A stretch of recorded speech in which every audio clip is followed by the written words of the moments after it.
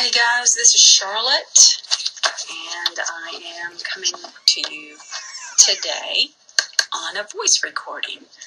So what I am going to be teaching you today will be helping you to understand how powerful your feet are. So welcome to your project. This is your project, the Strategic Grits Initiative, the Jesus Banner Project. I know you're very, very excited about using your Jesus Banner and being able to begin the process of stepping out, witness to those that are around you even in your own home, as you believe for not only your maybe a spouse. It could be a spouse, whether you're a man or a woman that I'm speaking with. It could be a spouse. It could be your children. It could be your neighbors. It could be those that you are in fellowship with. Perhaps it could be those at your workplace. Whatever it may be, the Lord wants you to begin in the place of posturing your feet. So I am going to teach you a little bit about that, and I'm doing it in an audio. It's just something I feel like the Lord wants me to begin to pour out, is just giving you this in an audio way, so that if you are in a car, you could just turn it on and listen. If you're in a place where maybe you're doing some housework, you could pop your earphones on and listen, because this is going to be, it's not necessarily going to be long, but it's a little bit to listen to and contemplate and aggregate into your soul. So I want you to get all the nutrients and all of the goodness, pulling it out as much as you can. So I want you to get as much as you can. So I think visually and getting this is not as important as you hearing it, and you'll understand that more as I go forwards in this teaching. Hopefully I'm not going to be interrupted by anyone, so I can stream this as easily and smoothly as possible. Hope this is not going to be broken up in two portions, but if it is, you'll receive the second portion. So I'm going to pray right now, and I'm believing for the Lord to begin to move on your family as we are getting this assignment, as the ecclesia is beginning to step out of the four corners of the church. It's not that we are supposed to stay in the church, in the building, but we're stepping out because we are fitted, we are shod, and we can do the same thing in our own homes.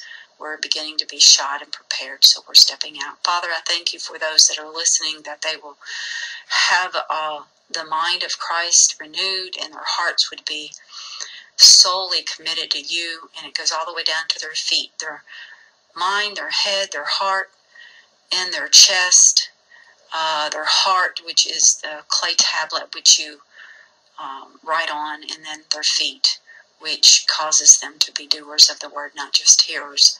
We thank you for it in Jesus' name. So I'm going to start right now just teaching a little bit about what is a faithful hearer. So for those of you that have been saying yes, as a bride, you'll get this, because the bride wants us, because as a bride, the Lord wants us to say a continual yes, not just yes once, but yes every single day. So this is the way that we communicate to our bridegroom, is we have a continual stream of yes, or prayer. So that's what it is to pray continually. You're continually saying yes to your husband. So what is a faithful hearer? It's one that listens. So when you are a listener, you're actually full of light. You're an overcomer that produces what the word calls a doer. The word says that you're a doer if you are a listener. You're not just hearing, but you're listening. And if you're listening, you're a doer. And if you're a doer, you are light. And I'll give you a scripture reference, 1 James 1:25. Enter in with both feet. Yes, both feet. Enter in with light, enter both your heart and your soul. So it's both your heart and your soul together that the Lord wants to bring as one. But first he has to come down with his sword and divide even your soul from your spirit, the joint and marrow into the intents of the heart. So I'm going to explain that, because the Lord wants to divide us, not to keep us separated, our spirit and soul, but to reunite us when he clarifies us. So first we're brides, we're doves, we're sons, and then we're friends. Or we're brides that say yes, we're doves that say yes, we're sons that say yes, and we're friends that say yes. So first he comes to come up over our will, and not our will, but his will, or his sword, or his desire, because the Lord has a desire that he wants to give our soul, because the desire of his soul is for us to have his will. So he wants to come over us with his light sword, or his rod, dividing us between what our desires are and his desires are, clarifying us in the river of his love and the cleansing of his, purifying of his fire and the cleansing of his water, to bring sanctification to us and then to reunite us so that our soul and spirit has the same copy. Yes, the same, bearing the same testimony scroll. So when we are light, we know that this light is not stupid, but this light is smart. This light bears intelligence. And this light is your love and joy and your peace. Have you often wondered what love, joy, and peace is? Well, your love, joy, and peace is your praise. It lights up your pathway. It lights up your mind. And it carries it to your heart, and then it escorts it to the courts of the Lord. Your feet are full of light because your mind is renewed. Your soul, or your mind, will and emotions, then bear this light.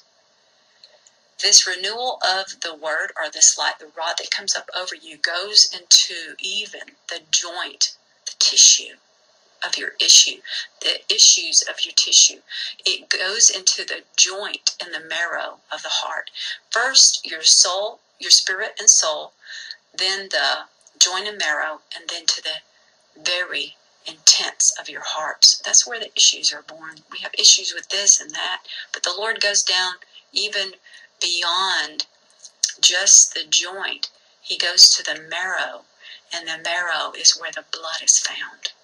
The marrow is where the blood is found.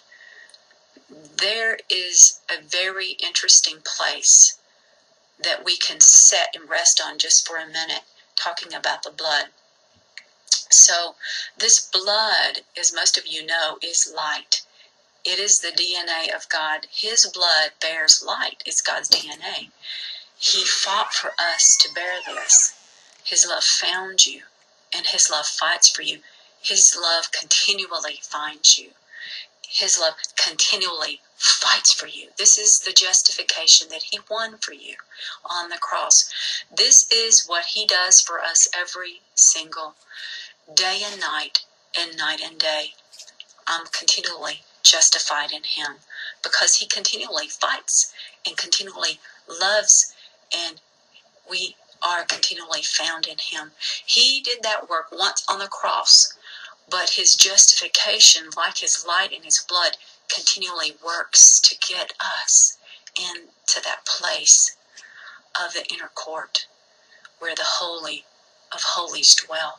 So he doesn't give up on you. Even when we fall, we mess up, he says, I'm never going to give up on my bride. This is where it comes into your feet. It says in Scripture, I heard his feet walking in the garden. We are redeemed by that blood. His feet are continually, constantly bringing us a place where our feet are redeemed. I heard his feet walking in the garden. When we begin to hear and then listen, we go into the place of being a light being. God was light walking in the garden, but he was moving light. He was not only glory, but he was beauty. It's the priests that bore the glory and the beauty. They bore the voice and the movement. I heard his feet walking in the garden. It was a movement and it was a sound. And we're redeemed by his blood, which not only moves, but it bears a sound. Zipporah redeemed Moses' feet. She could feel in her feet something was troubling in her spirit, and she began to intercede for him. She saved Moses and his people.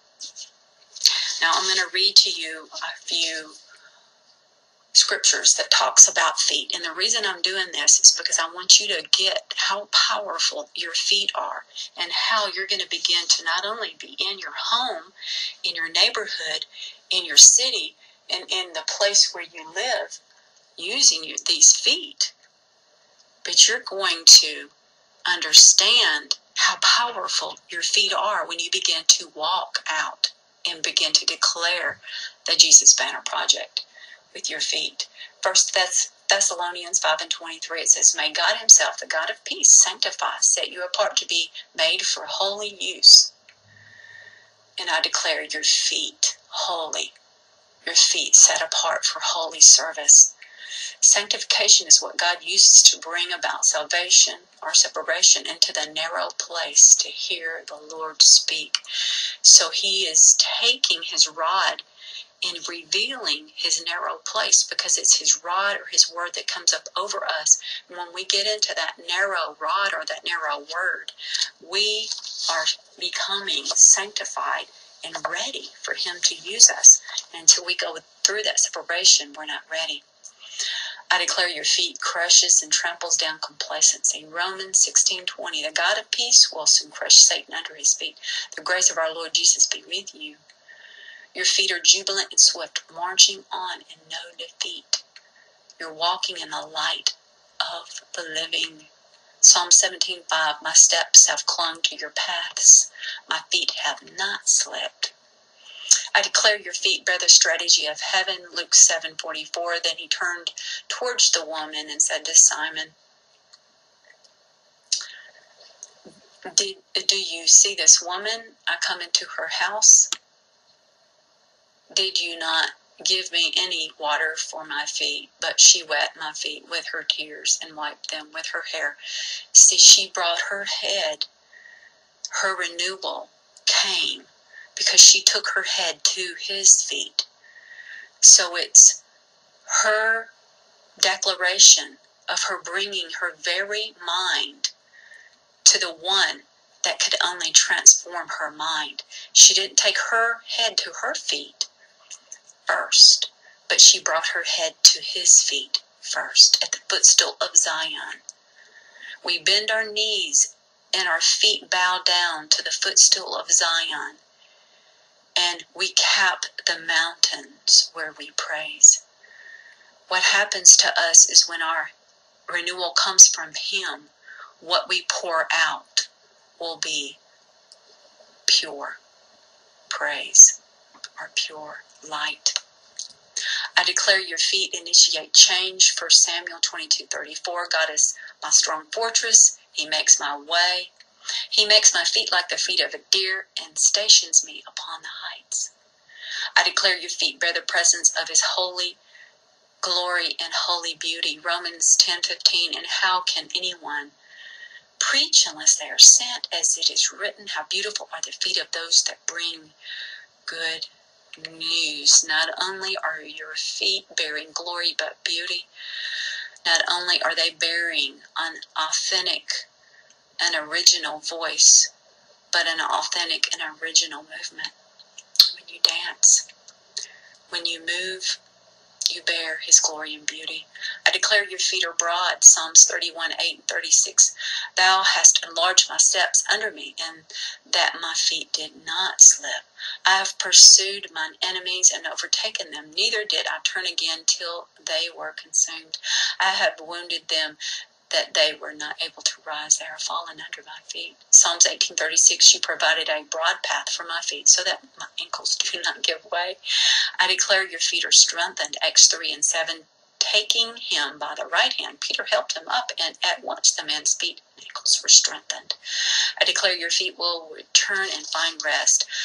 But the dove found no rest for the sole of her foot, and she returned to him in the ark, for the waters were on the face of the whole earth. Then he put forth his hand and took her and pulled her into him.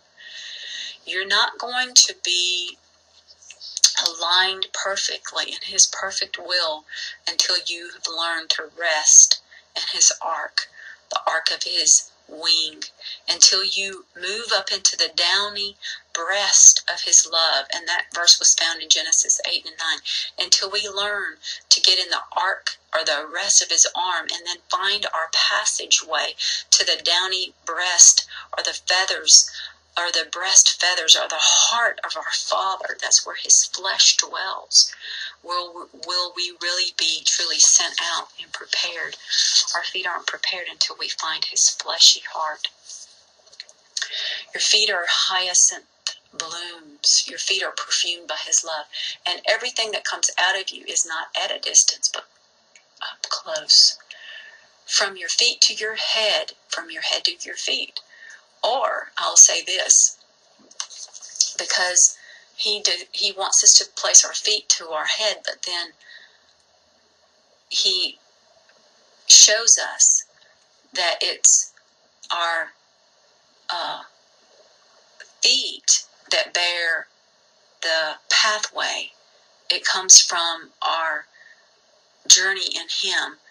And when we are one together, our head and our feet come together as one. When our mind is renewed and we found the light in our mind, and it goes, our head goes to his feet. Do our feet become his feet? And when his feet become our feet, our light is on in our pathway.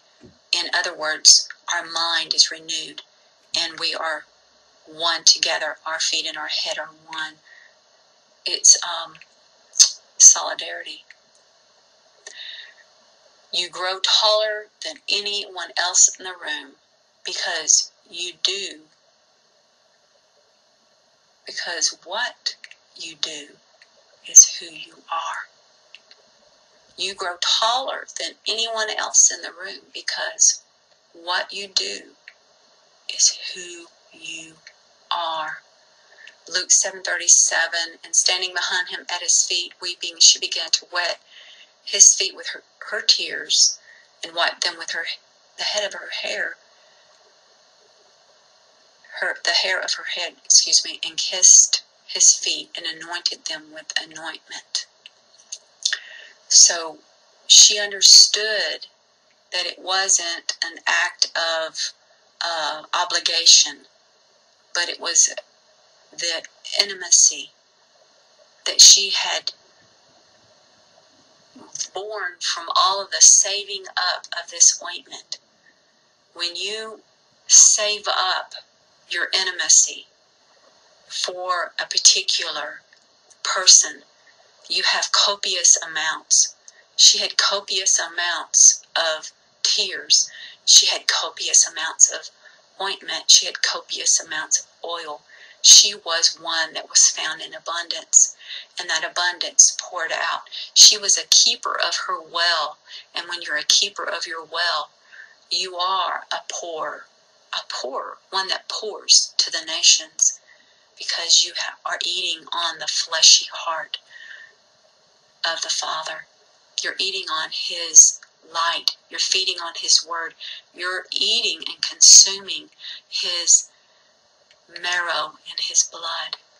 Your feet bring the lame to be healed. Matthew 15:30. And great multitudes came unto him, having with them those that were lame, blind, dumb, maimed, and many others, cast them down at Jesus' feet, and he healed them. Your feet listen to the word and doors open to be taught. Luke 10:38-39. As Jesus and his disciples were on their way, he came to a village where a woman named Martha opened her home to him. She had a sister called Mary who sat at the Lord's feet listening to what he said. But Martha was distracted by all the preparations that had to be made. She came to him and asked, Lord, don't you care that my sister has left me to do the work myself? Tell her to help me. Martha, Martha, the Lord answered, you're worried and upset about many things, but few things are needed, or indeed only one. Mary has chosen what is better, and it will not be taken from her. She has chosen my feet. Hallelujah. Your feet bear the clear eyes of heaven, Exodus 24:10, and they saw the God of Israel, and there was under his feet, as it were, a paved work of sapphire stone, and it was like the very heaven in its clarity. Your feet worship at his footstool and are strengthened and are swept up on bended knees to the mountain of the Lord. Psalms 132:7. Let us go to his dwelling place. Let us worship at his footstool. Arise, O Lord, to your resting place, you in the ark of your strength. That is his heart. Your feet stand in repentance to the nations. John 13:14. If I then, the Lord and the teacher, wash your feet, you also ought to wash one another's feet. It's you going out. You're prepared. Your feet stand to his steps. Your feet stay, to his steps and do not slip. Psalms 37:31. The law of his God is in his heart. None of his steps shall slide. Your feet are guided by peace, Luke 1:79, to give light to them that sit in darkness and into the shadow of death, to guide our feet into the way of peace. Your feet bring good news, Nahum 1:15, behold upon the mountains the feet of him that bring good tidings, that publish peace. O Judah, keep thy solemn feast, perform thy vows, for the wicked shall no more pass through thee. He is utterly cut off. Whoa, thank you, Lord. Your feet are on the enemy's neck, Joshua 10:24. When they had brought the kings to Joshua, he summoned all the men of Israel and said to the army commanders who had accompanied him, come here and put your feet on the neck of these kings. So the commanders came forth and put their feet on their necks. Your feet are humble and know how to open doors that are shut, and shut doors that are open. Ruth 3:4-8. When he lies down, note the place where he lies, then go in and uncover his feet and lie down, and he will explain to you what you should do. 1 Samuel 25:24. Abigail, she fell at his feet and said, my Lord, may the blame be on me alone, but please let your servant speak to you. Hear the words of your servant. Your feet bear a testimony. Don't leave anything behind. Luke 9:5. If anyone does not welcome you, shake the dust off your feet when you leave that town as a testimony against them. So they set out and went from village to village, preaching the gospel and healing people everywhere. Acts 27:7. Suddenly an angel of the Lord appeared, and a light shone in the cell. He struck Peter on the side and woke him up. Quick, get up, he said, and the chains fell off Peter's wrists. And an angel said to him, put on your clothes and sandals, and Peter did so. Wrap your cloak around you and follow me. And that's what the angel told him. Put on your clothes and your sandals. Your feet are shod. Hey. The feet of the believer is perfumed by his love. And that's how your feet stand on the enemy's neck and defeats the enemy. Saying yes as a bride means you are partaking in divine communion and his blood. And I'm speaking to men and women. This is not a woman's ministry. The Strategic Growth Initiative, the Jesus Banner Project, is not a woman's ministry. Although women may flourish more in it because they tend to be more intimate, but this is for the bride of Christ, which is men and women. Men don't understand as much as women how it is to be a bride. Women almost lead the way in the evangelistic network of the gospel of Jesus Christ, but it doesn't mean that men have not done that. Women have a little bit more understanding of intimacy, how to have to depend. So the Lord is showing us to be a bride is not a man or a woman, But to be a bride means that we're moving in divine communion in Him. We're moving in the dance of the Lord, the dance of His blood, which is light. So you first understand that your feet are full of light. Your feet are full of righteousness, and He prepares that pathway for your feet to walk. You're not eating from the tree of destruction, but the tree of life. The tree of life bears His blood. It bears His rod. It bears His light. You are blood. You are inside of His blood.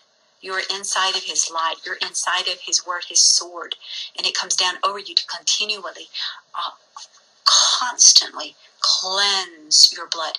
Your blood is like the red and white.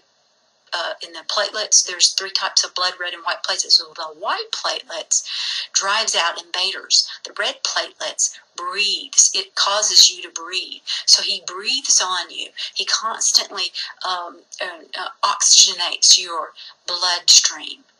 His red blood cell, His red blood, His white blood drives out invaders, and His platelets aggregates everything together. So there's a metamorphosis that's taking place as a virgin bride. As a virgin bride, there's a metamorphosis taking place. There's communion in your inner place taking place inside of you. Taking place inside of you. And He's leading the way. He's leading you in paths of righteousness. Matthew 4, 1 through 11, I won't read it, but He's separating you by His rod. There's nothing that we can do. It's an act of solidarity on His part.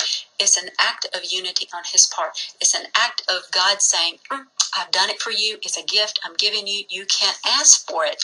I've already done it for you. All you do is say yes as a bride. Stand there and say yes continually all day long as a bride. The bride says yes, and the groom says, He's already said yes. He's already done it. He's already went before you. Hey, so we are learning to eat on His fleshy heart.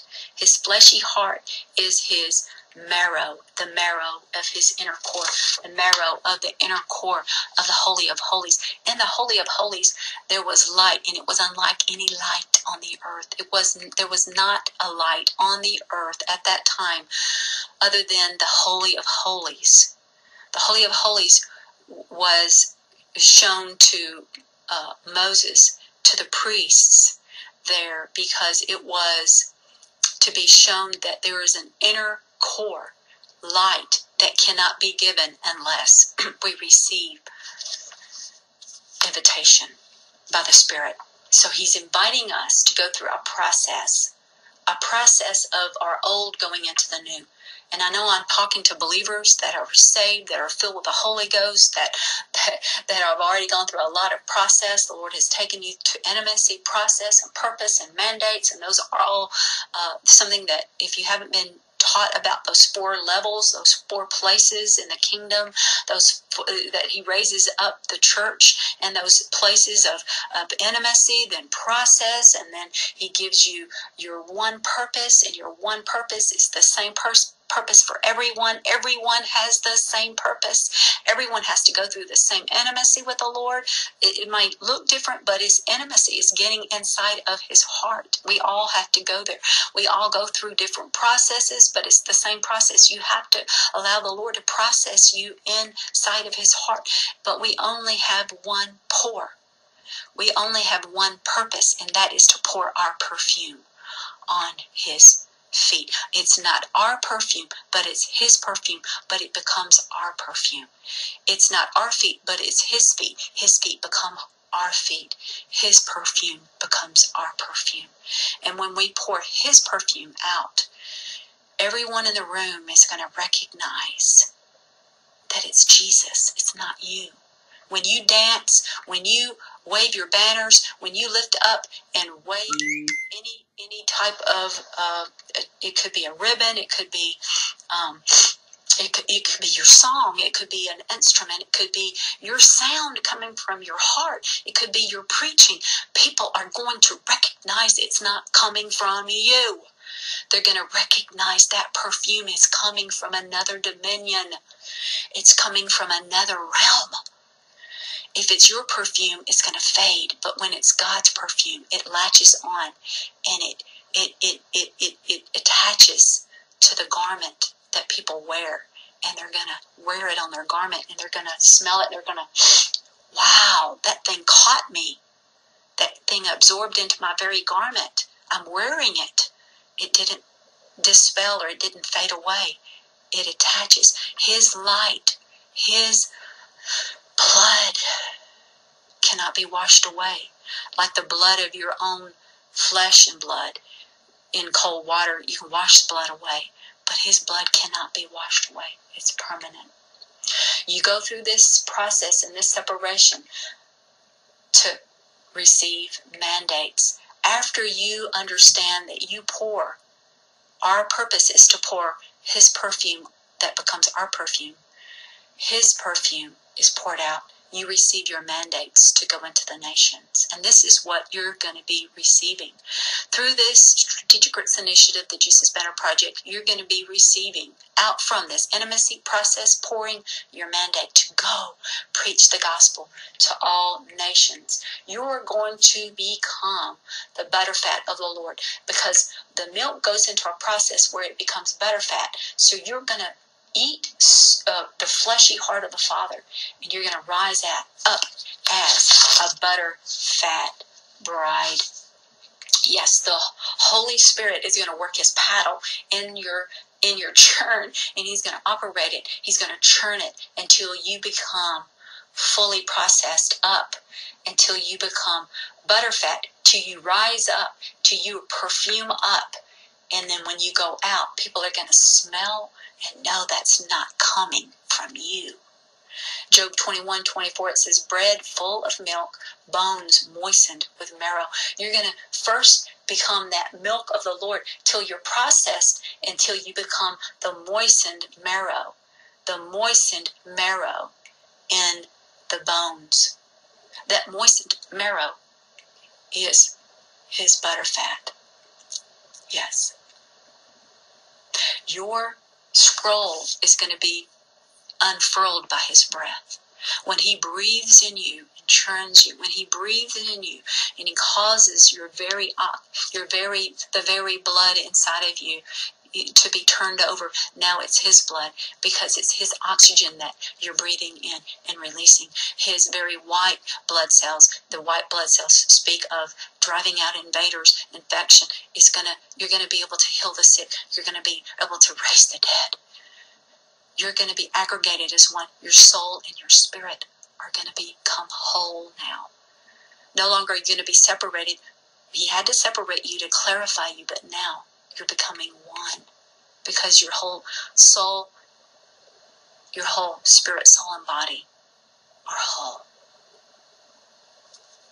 Separation for clarity, responsibility for stability. That stable part is you walking out and mandated with feet that bear His light, or bear His scroll. He's going to begin to unfurl you into the nations.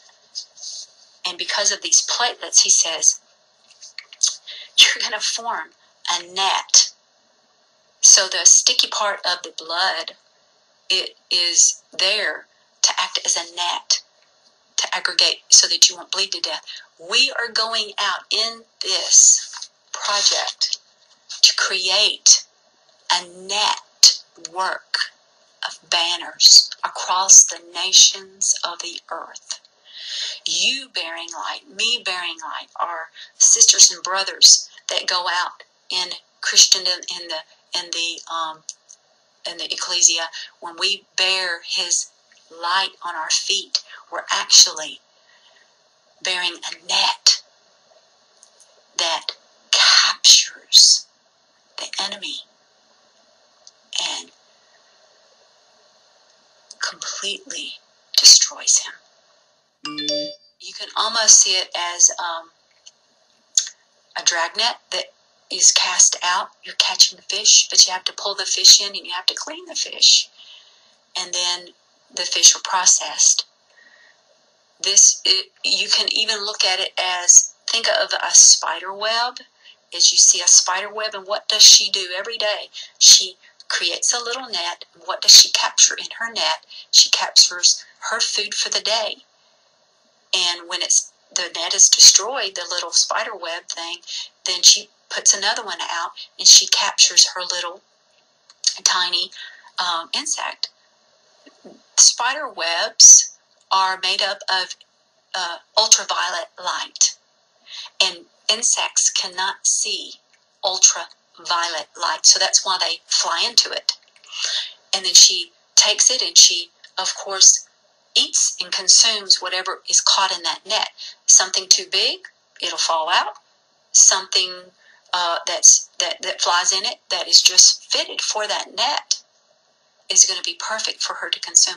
When we are broadcasting out the light of the gospel of Jesus Christ, because the enemy, Satan, does not recognize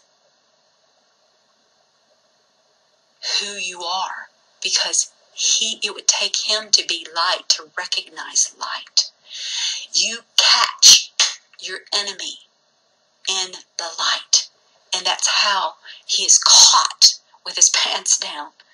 He is caught and he's driven out.